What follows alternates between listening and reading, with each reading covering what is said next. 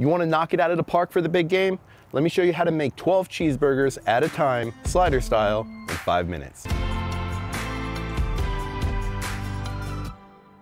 So the first thing I'm gonna do is I'm gonna start with dicing all my onions up, getting my mise en place ready. We're gonna go through and make our burger sauce. The first thing that you wanna understand for like a solid burger sauce, fry sauce, anything like that, you want 2 parts mayo, 1 part ketchup. Everything else from there is kind of like your prerogative. I'm gonna go with about a cup of mayo, half a cup of ketchup, and half a teaspoon of each one of my spices. Don't forget, you want a little bit of salt and pepper in it. I feel like that's something that's obvious, so I don't necessarily say it as often as I should, but I know I should say it more often. Smoked paprika, garlic powder, onion powder, there we go. And this is from dill pickles. We're not doing sweet pickles. Add in a little bit of that pickle juice, mix it all up, and that is a solid base for a very versatile everyday burger sauce. Okay, let's toast buns.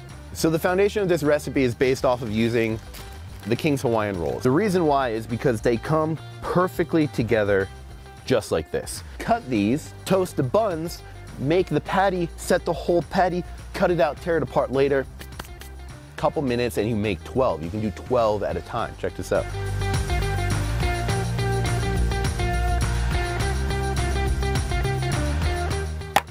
Sheet tray, if you have like a cookie sheet at home or something in similar to size for the Hawaiian buns, you want it a little bit bigger.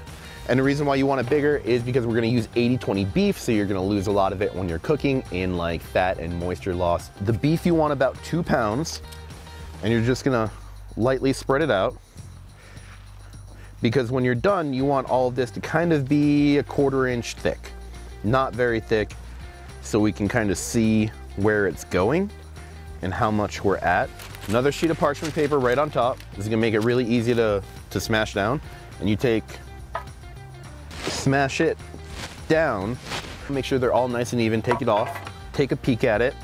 Looks lovely. If you have a little bit sticking out on the edge, it's totally fine. Take off your parchment paper. There you go. Obviously we need to season it. You wanna salt and pepper it. And then this side is the side that's gonna end up down. Make sure it has a good distribution of seasoning on it, a good amount of salt, so you get that mired reaction, that crust on it. Just like French toast, I'll show you. Guys, we've got our grill ripping hot. This thing is totally smoking, you can see it. It's a lot easier to see when it's colder out like it is now, but so we're gonna take this, and what I'm gonna do is I'm gonna literally, boom, and flip it right on that grill. Check this out. Take that off, give it a nice smash, and then let's take off this. There we go. Here are our buns, right there. Let's grab our burger sauce. You have to be ready for all this. You have to have everything mise en placed out, ready to go.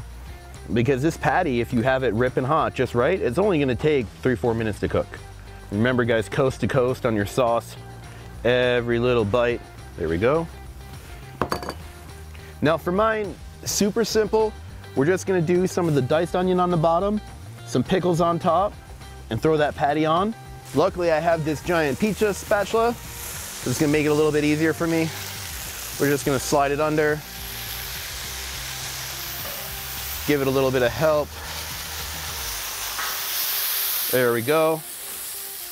And then, boom! It's gonna immediately start laying my cheese on it. We do have American cheese because we're doing like that old school, old fashioned style smash burger. As soon as your cheese is melted, this is done. Just gonna let some of this grease drip off over here like this. Put it right on there. Oh baby, oh baby. I'm gonna throw our buns right on top.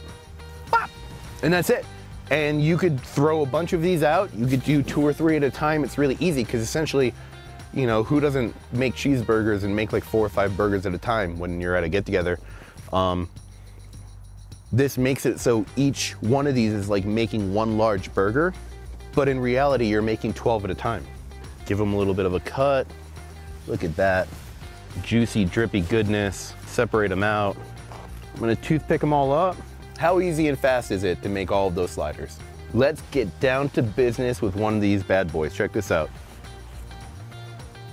That is the perfect bite right there. That is so good. That's your perfect old-fashioned smash burger, slider style. If you want more content like this, like and subscribe to Camp Chef. Check out our website, campchef.com. Check out more recipes. Cook with you soon.